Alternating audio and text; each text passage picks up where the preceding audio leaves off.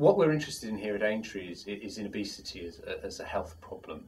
Obesity affects a very large number of people. Probably nearly a quarter of the people in the United Kingdom are currently obese, and nearly half are either obese or overweight.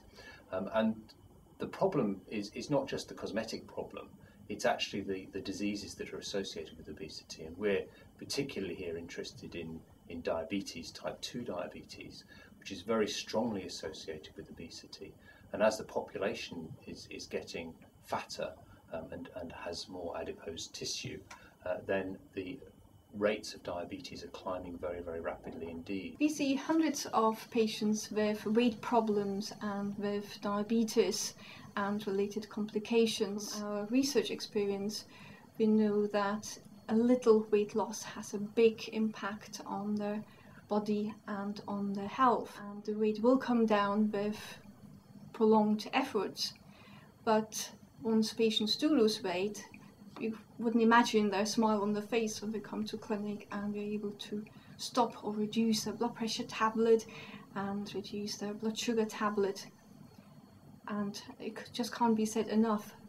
Their health is so much improved, and so is their quality of life. They're able to go out more, they're able to enjoy life more, and they get some life back.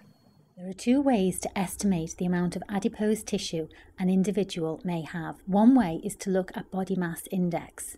A healthy range is normally between 18 and 25. However, a more accurate way to calculate fat mass is to use a bioimpedance scale. Elizabeth will now kindly demonstrate this for us. We will enter her height and weight into the scale.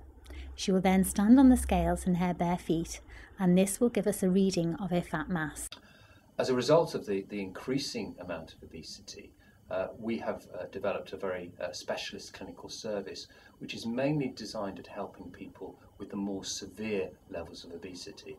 Clearly, as hospital specialists, we can't see a quarter of the population, so we're focusing our attention on those who have the most severe degrees of obesity or who have a number of medical problems that are associated with obesity, and we try and help them in a whole variety of ways, both to improve their lifestyle, their diets, their physical activity.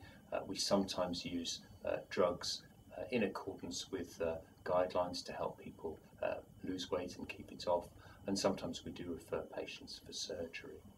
The main aspects of our research relate to how obesity leads to these medical conditions and whether we can develop interventions that might actually help people lose weight more effectively. We're particularly interested in hormones that are made in fat tissue. In the past, fat tissue was seen as being a rather passive store in the body for fat, but we now know that it actually produces a whole range of chemicals and hormones that have effects all over the body, and these can actually contribute to conditions such as diabetes, high blood pressure and cancer, for example. And so our research is looking at that, but it's also looking at some of the hormones that are involved in controlling how hungry we feel and whether we feel full after meals, which may eventually lead to new treatments to actually help people lose weight.